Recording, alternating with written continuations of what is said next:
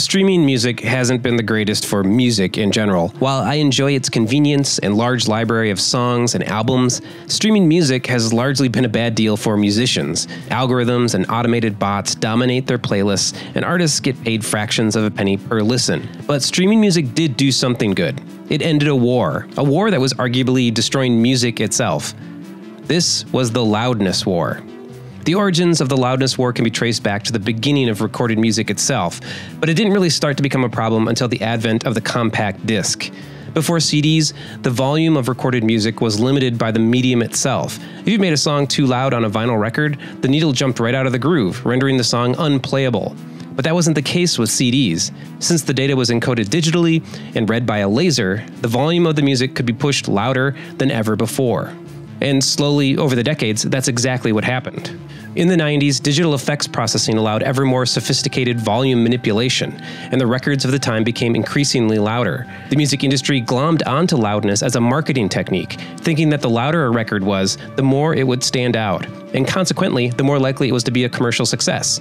This led to an auditory arms race, where engineers were under pressure to make each record louder than the rest. This became known as the Loudness War, and it was being waged at the expense of sound quality. When you make a song louder, you can't just keep raising the decibels.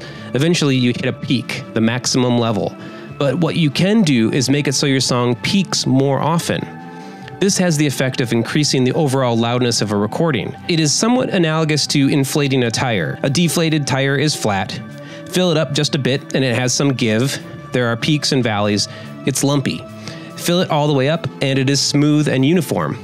Raising the volume on a recording has a similar effect on a song. Pumping up the volume lessens the dynamic range of the song, inflating the quiet parts, making it more uniformly loud. So what's wrong with that? After all, we don't like flat tires, right? Well, the problem is songs usually have loud and quiet parts. They have dynamic range.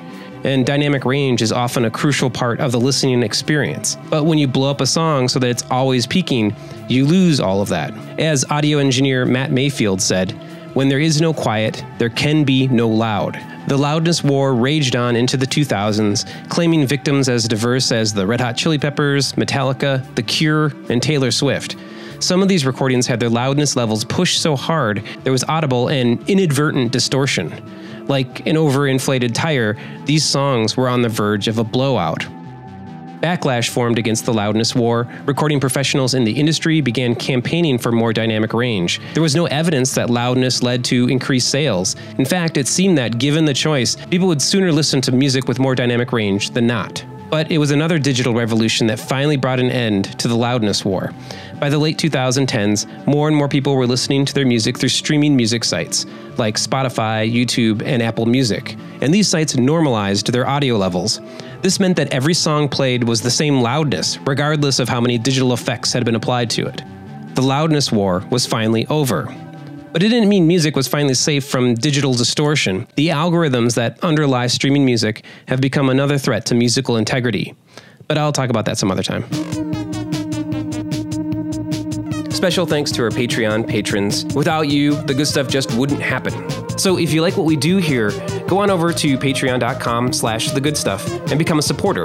Otherwise, you can like and subscribe to this channel, hit the notification bell so you know when the next video is coming out, and I'll be back in a couple weeks with a new video. Thanks for watching.